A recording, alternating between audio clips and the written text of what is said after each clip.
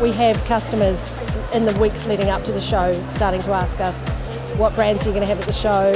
What kind of a discount are you going to have?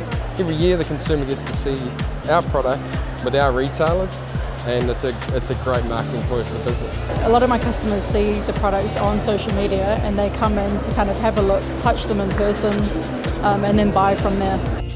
It's awesome to be able to get feedback on social media and so forth, but it's not really like until you get face to face with people, and people get to meet you, and you get to bring your brand alive.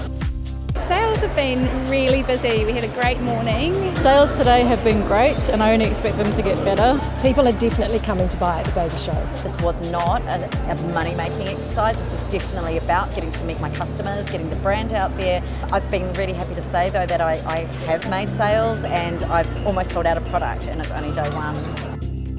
If someone's thinking about exhibiting at the baby show, I would say it's worth it.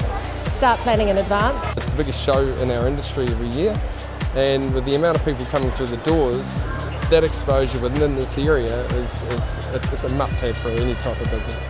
It's great for building up a customer base and also for brand trust, people seeing your brand out there.